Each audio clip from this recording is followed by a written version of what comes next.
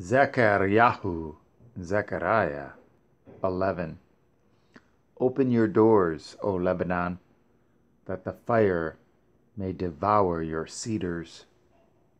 Howl, fir tree, for the cedar is fallen, because the mighty are spoiled.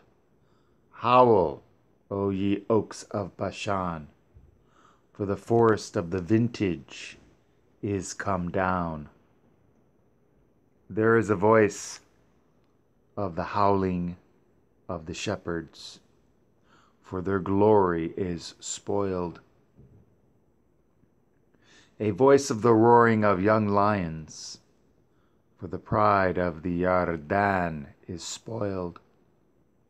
Thus says Yahweh Elohai, feedeth the flock of the slaughter, whose possessors slay them, and hold themselves not guilty. And they that sell them say, Blessed be Yahweh, for I am rich. And their own shepherds pity them not. For I will no more pity the inhabitants of the land, says Yahweh. But lo, I will deliver the men, every one into his neighbor's hand, and into the hand of his king. And they shall smite the land, and out of their hand I will not deliver them. And I will feed the flock of slaughter, even you, O poor of the flock. And I took unto me 2 staves, the one I called Beauty, and the other I called Bands, and I fed the flock. 3 shepherds also I cut off in 1 month, and my soul loathed them, and their soul also abhorred me. Then said I will not feed you. That dies, let it die, and that is to be cut off, let it be cut off, and let the rest eat every one the flesh of another.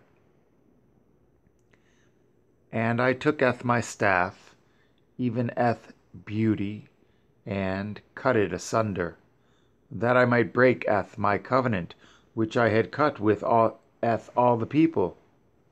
And it was broken in that day. And so the poor of the flock that waited upon me knew that it was the word of Yahweh. And I said unto them, If ye think good, give me my price, and if not, forbear. So they weighed for my price 30 pieces of silver. And Yahweh said unto me, Cast it unto the potter, a goodly price that I was prized out of them. And I took the 30 pieces of silver, and cast them to the potter in the house of Yahweh.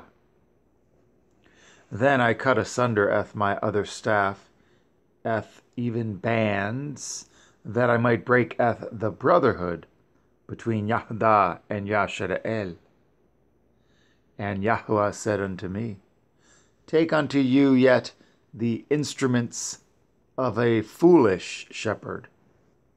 For lo, I will raise up a shepherd in the land, which shall not visit those that be cut off, neither shall seek the young one, nor heal that is broken, nor feed that stands still, but he shall eat the flesh of the fat, and tear their claws in pieces. Woe to the idle shepherd! Woe to the idle shepherd that leaves the flock. The sword shall be upon his arm, and upon his right eye. His arm shall be clean dried up, and his right eye shall be utterly darkened.